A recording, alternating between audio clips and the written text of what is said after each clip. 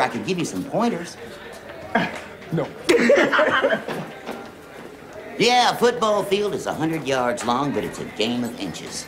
Of mere inches. Because football ain't a sport. Football is a art. And it's all in the fundamentals. Like blocking and tackling. Suppose I have this little problem to tackle. What I need to do is block it. Then we put the hammer down and hold that line.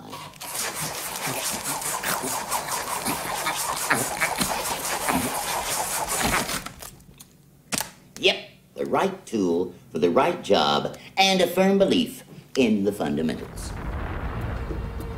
Yeah, remember that cold, rainy night when Coach Braswell walked up to the bench I was warming and says, "Crazy legs, what we need is a miracle."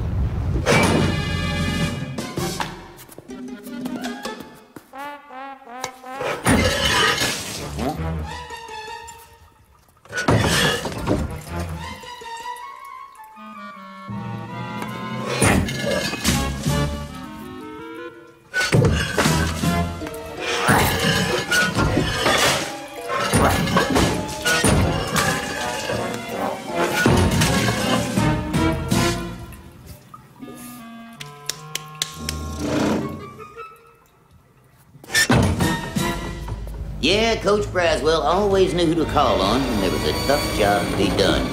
Crazy, he'd say. He always called me crazy.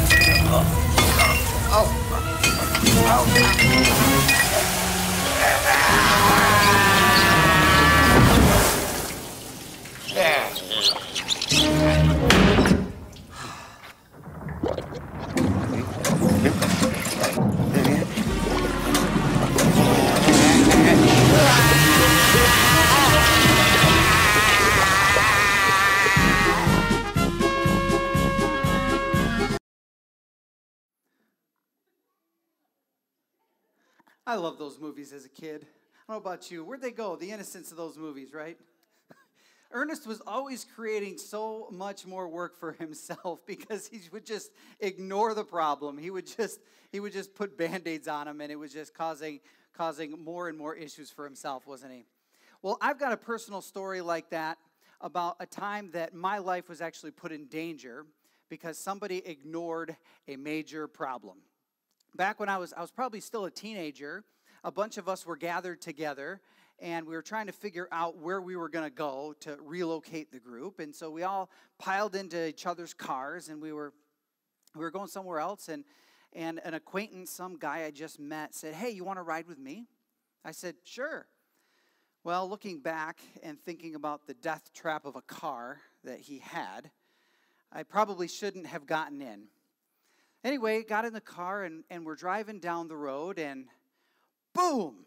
The car started getting real squirrely, and he got it stopped and pulled over, and I remember what he said to me. He said, "The tire finally blew." So, what do you mean the tire finally blew? So we get out of the car and pop the trunk and had to sift through the sea of Fix-A-Flat cans to get to the spare tire. To only find that we didn't have a jack to change the tire. And I said, "What is going on with all of these Fix-A-Flat cans?" And he said, "Well, all I've been doing is spray a little Fix-A-Flat in the tire, add some air, and I could just keep going further with this tire." And I guess he was doing this for quite some time, and it just so happened that day while I was in his car, the tire blew. the common theme between the video and my story is that there were issues that weren't dealt with properly. And a pipe blew, a tire blew, and they could have just been fixed right. Do any of us have things in our lives that we just slap Band-Aids on and we keep going and they just resurface? Wives, please don't raise your husband's hand with that question. Just because you ask us to do something doesn't mean you need to remind us 6 months later to do the job. We know that we have things that we need to do. We know that there's things that need to be dealt with. You've asked us once. Don't remind us again. But we have those things in our lives that we just put Band-Aids on. When you came in and we were singing this morning, you noticed probably that the songs today were pretty worship-based. They were pretty worship-based. We're in week number 5 of Vision 23, and today's message or today's sermon name is worship. Today we're going to be talking about worship, but the big idea that we're going to be talking about today is dealt with. Dealt with. Things that we need dealt with in our lives. And before we jump in and talk about the connection between worship and dealt with, let's go before the Lord in prayer. Dear Heavenly Father, Lord, thank you for this day. Thank you for Sunday again, that we can meet together as a family in this church, this family, this body of Christ, Lord, that you have gathered together. Lord, worship is such a big, integral part of being part of your body and being able to serve you and grow. Lord, I ask as we dig deep into this subject, deep into the subject of worship and dealing with those things in our lives, Lord, I ask that you would just open our hearts and our minds and that we would be able to answer these tough questions and walk away today with a better sense of worship for you. In Jesus' name we pray, amen.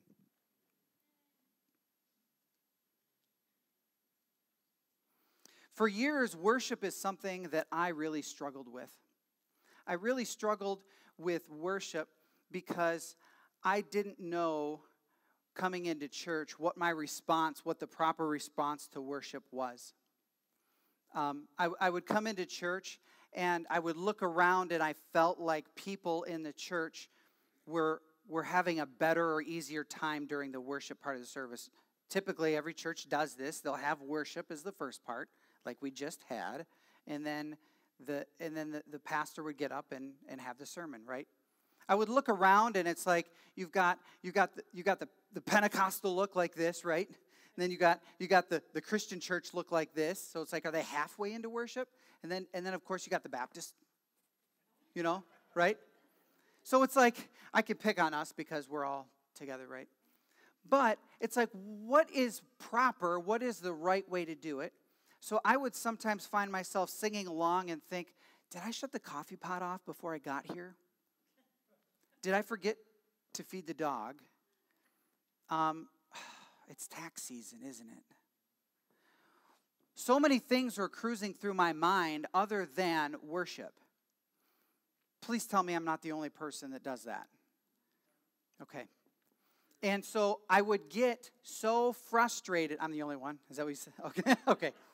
I'm like, really? Somebody else take over this sermon right now. I'm done. I quit. So I would get so frustrated with myself because worship time would come and go, and then I would think, I've got to wait till next Sunday to get my worship on.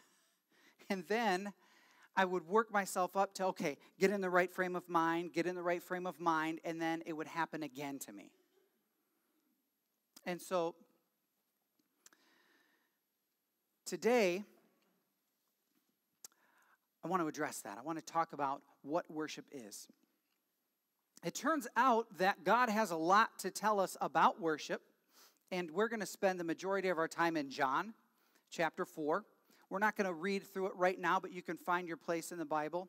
There, John chapter 4, and then we're going to spend a little bit of time in Romans chapter 12 a little bit later. There's a lot of scripture we're going to read today. I usually put all of the verses up on the screen, but that was just going to be way too many slides. So if you don't have your Bibles with you today, there are some Bibles under the seats, and I believe it can be found on page 752 if you don't have your Bibles with you. But Jesus left us a powerful story of an interaction that he had with a Samaritan woman at the well, and that's what we're going to be reading through today. Now, I want to give you a little bit of a backstory of what was happening there before we read it. The history of the Samaritans date back to 721 BCE. In the northern area, and I think I've got a map in my slides, if we can bring that up.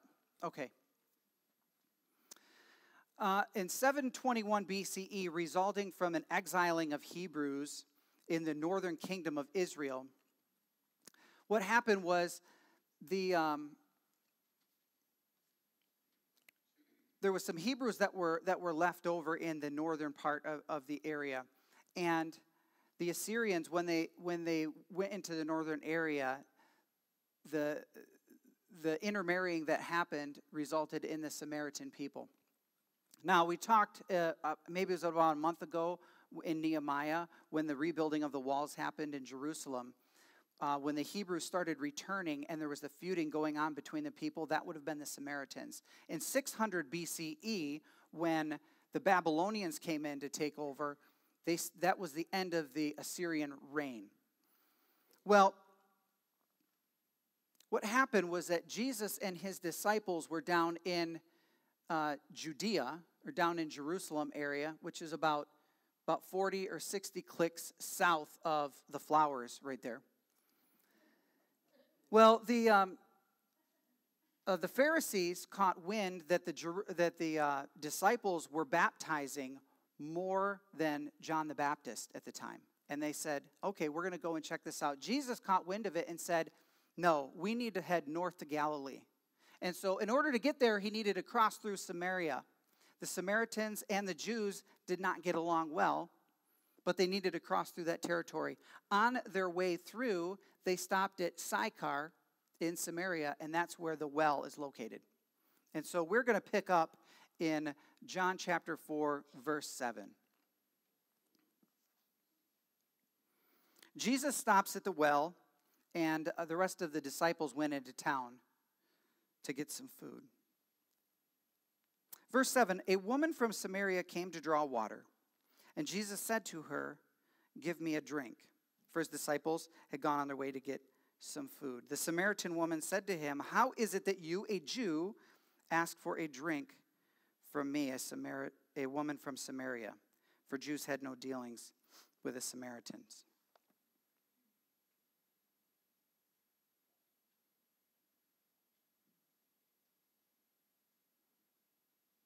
Now, as I explained before, that there was kind of a feud that had happened between them.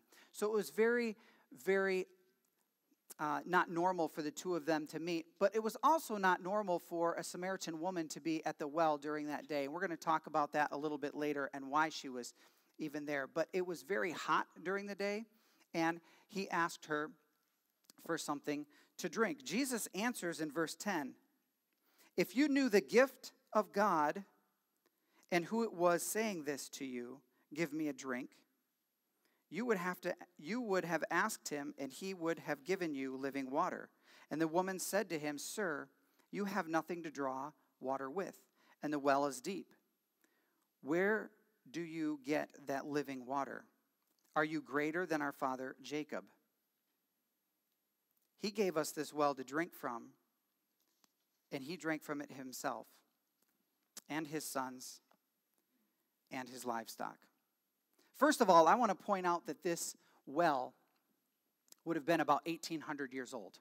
If Jacob dug the well, it was about 1,800 years old. So if you get a new well dug in this area, make sure that you ask the well digger if he gives you the Jacob guarantee, that if you can have an 1,800-year-old well. That's a very old well. But I've got John 10:11, and I've got the New Living Translation up here because I like how it's worded better. If you only knew the gift God has for you, and you were and you knew who you're speaking to, you would ask me, and I would give you living water. This is the first hint. I want us to make note. This is hint number one that Jesus gives to her of who he actually is. Hint one, I am not just a Jewish man. I am somebody more. I am God. And I am offering you living water. Right now, the Samaritan woman has no idea who she's talking to. This is just a guy that stopped and wanted something to drink. That's who Jesus is to her right now. But there was something else that caught my eye when I was reading this. She asked him, are you better than Jacob? Are you better than Jacob who dug this well? Jacob provided the water in the well. Jacob dug the well, and because of that, she was able to get water. Let's translate that to today. Jesus, are you better than my job that provides the money that's in my bank account? Jesus, are you better than what I have physically that is providing all of my needs right now? Because right now, that well that she's drawing water from is providing the needs that she has at that very moment. So she's asking Jesus, are you better than the ancestors that gave me what I need this very moment? That's the question she just asked. And so we do that all the time now. Is there something, Jesus, that you can give to me that I don't already have? And that's what she asked him. Let's continue reading. We're going to go on to verse 13. Jesus said to her, everyone who drinks of this water will be thirsty again. But whoever drinks of the water that I give him will never be thirsty again. The water that I will give him will become in him a spring of water, welling up eternal life. And the woman said to him, Sir, give me this water so that I will not be thirsty or have to come back here to draw water. Hint number 2. Jesus says it again. What I'm going to give to you is eternal. Jesus is not talking about the physical water in this well. What I have to give to you is something that you cannot provide yourself. John 4:15. Let's focus on, Sir, give me this water so that I will not be thirsty or have to come to draw this water. She's still talking about the physical water. She can't get her mind away from this well. But what she's asking for is simplicity in life on this earth. She doesn't want to have to physically draw water from the 75-foot well. And imagine a well that's 1,800 years old. It can't be the greatest water.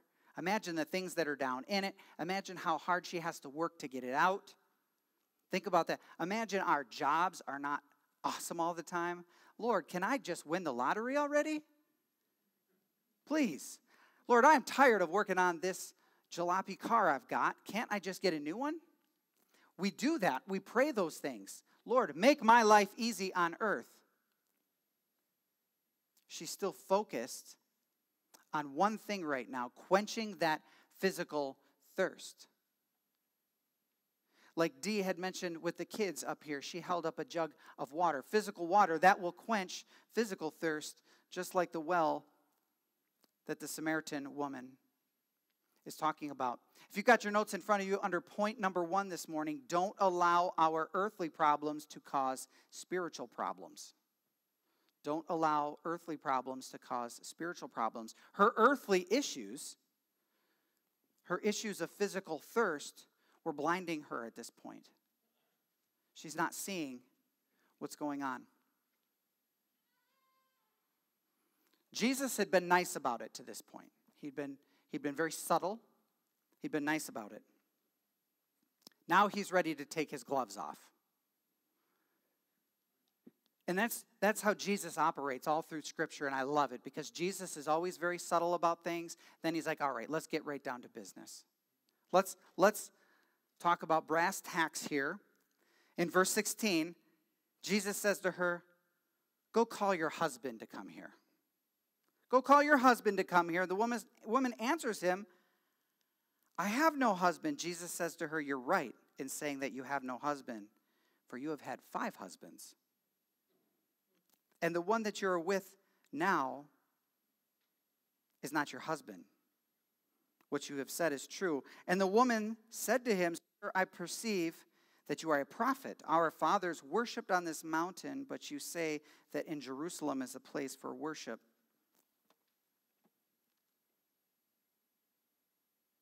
Let's pause there for a moment. Ouch.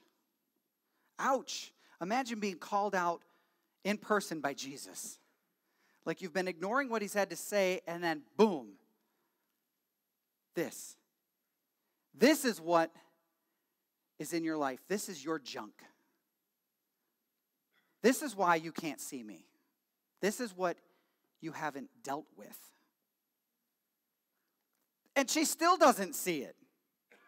She just wants to sidestep the whole conversation and start talking about worship. Like, well, my ancestors worshipped on this mountain here, and you're telling me that we've got to go worship over in Jerusalem. Let's translate that to today. Well, I was born and raised in this church, so I've got to worship here. And you're telling me that I can't go worship in that church over there? So, I mean, if I've got to worship here. And, well, I was told that I can't take communion in your church because I'm not a member over there. I had a conversation with a friend of mine that said that I'm not welcome to take communion in his church because I'm not a member of his church. So we're still doing that today.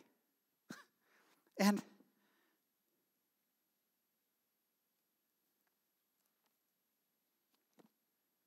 let's continue on to verse 21 because this is what Jesus has to answer her with.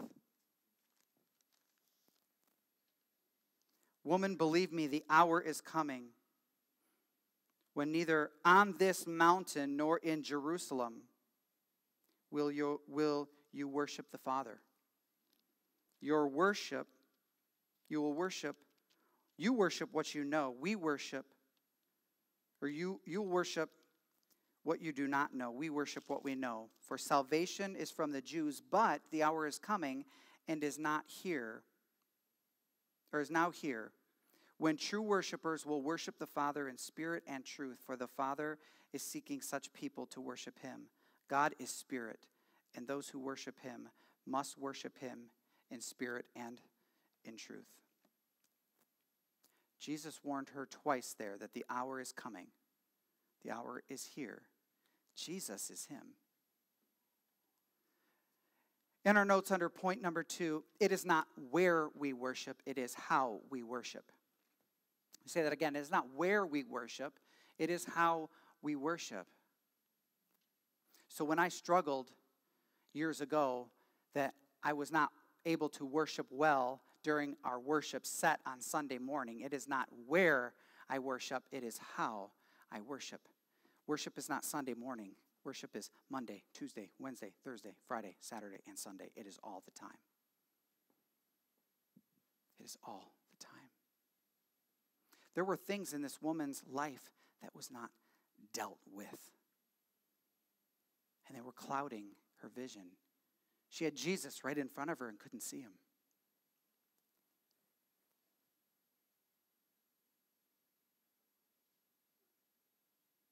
He said, look at me. Do you see me? And so I want to ask you, church, what is it that you haven't dealt with?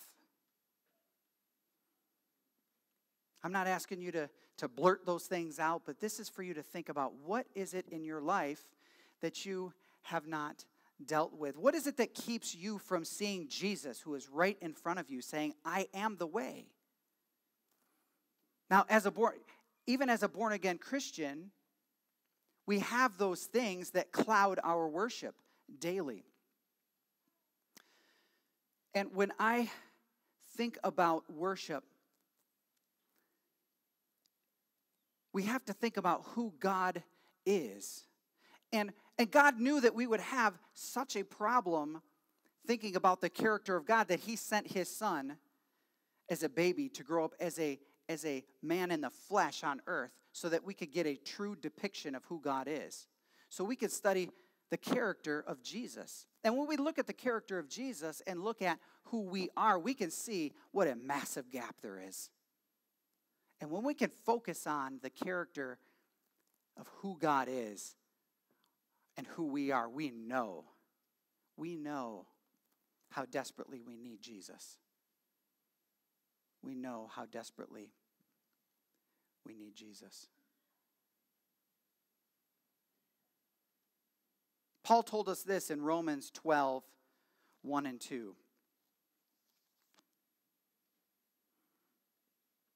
Said, I appeal to you, therefore, brothers, by the mercies of God, to present your bodies as a living sacrifice, holy and acceptable to God, which is your spiritual worship.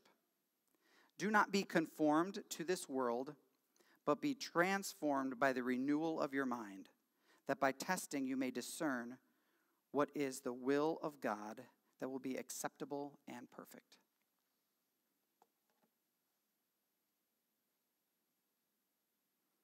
Even as Christians, us in the church, bodies of the or members of the body of Christ, we find ourselves conforming to the world all the time.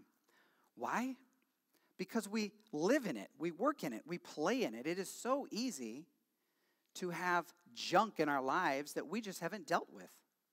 We haven't dealt with, and it gets in the way of worship. We come in here and we find ourselves not being able to focus and not being able to worship our Lord and Savior because we just have junk. We just have junk, just like the woman at the well.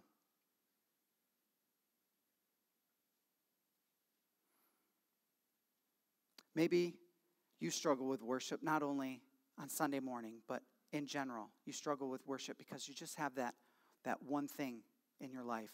Or maybe it's multiple things.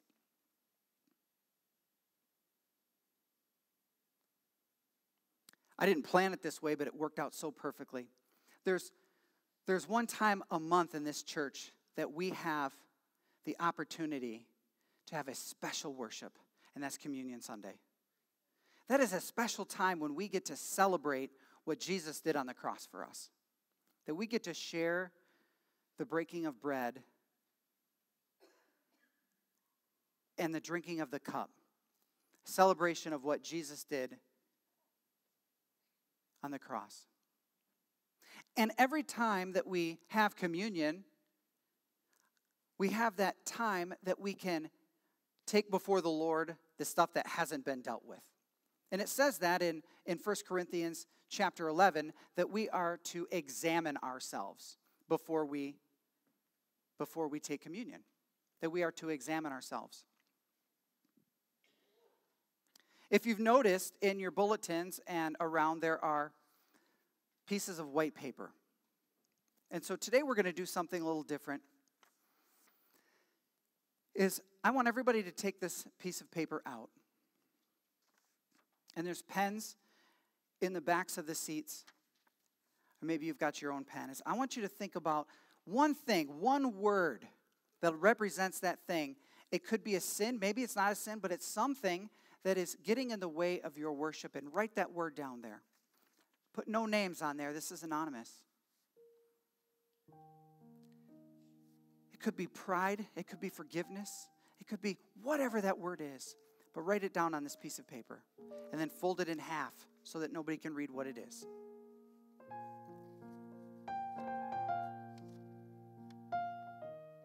Then what we're going to do when you're done with that is I've got push pins up here next to the cross, and we're going to tack that to the cross. Everybody's going to tack these white papers to the cross. Because what you haven't dealt with in your life has already been dealt with on the cross. It's already there.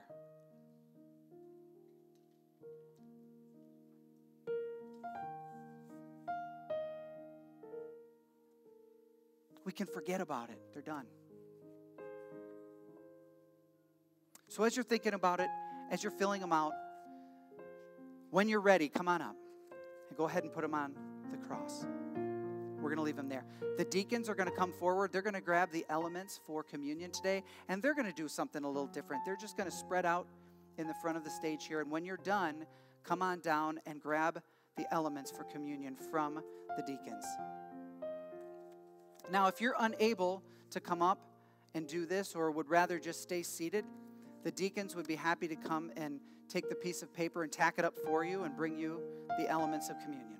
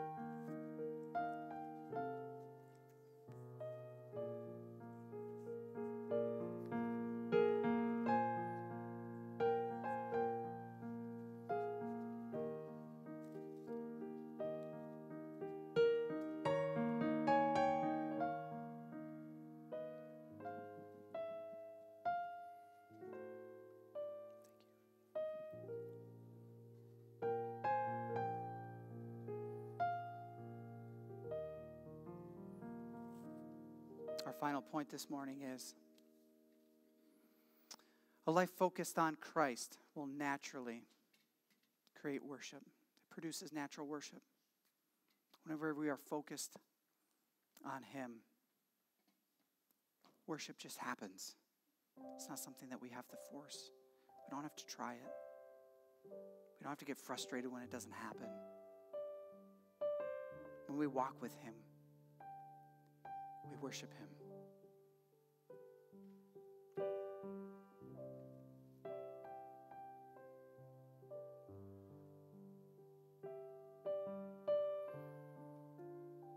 When Jesus was surrounded at the table with His disciples, He knew it was the end. And it says in 1 Corinthians 11:23, the Lord Jesus, on the night before He was betrayed, He took the bread.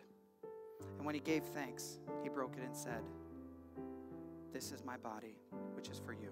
Do this in remembrance of me."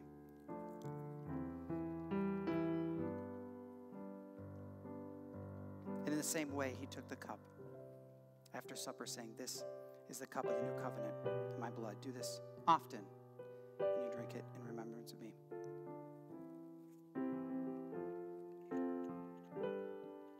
Father God,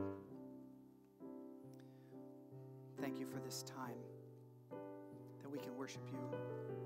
Thank you for what you did on the cross for us, for breaking your body for us, for shedding your blood for us, for our sins. Lord, I ask as we leave today, Lord, that we would just remember that worship is a never-ending thing. It is something that we do as often as we breathe, that we breathe worship for you. Jesus, we love you and we worship you. Amen.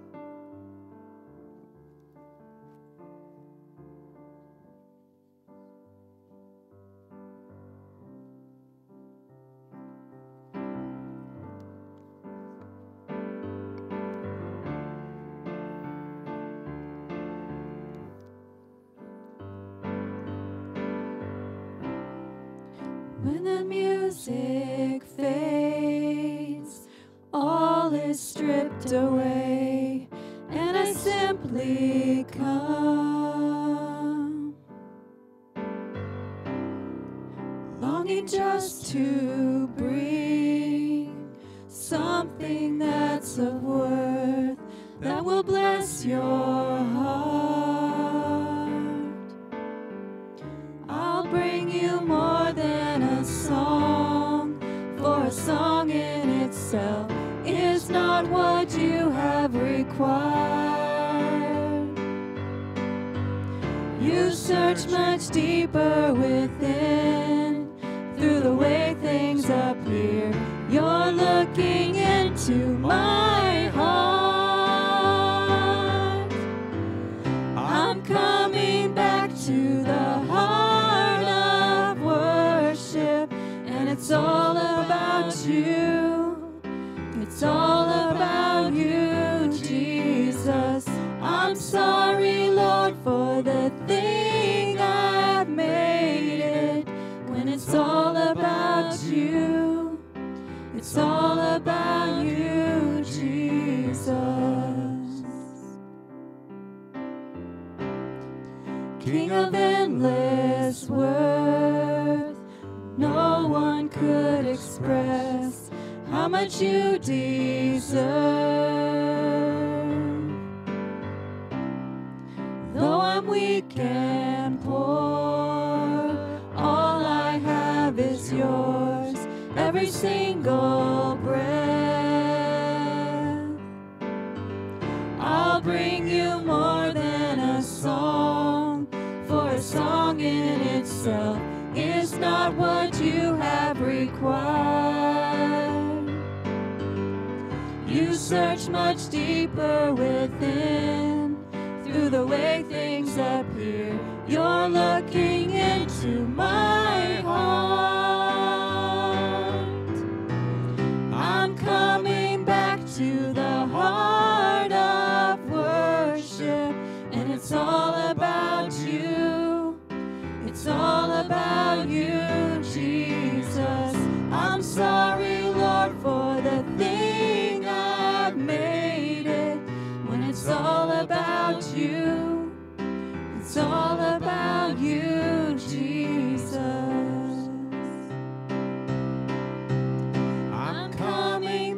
to the heart of worship.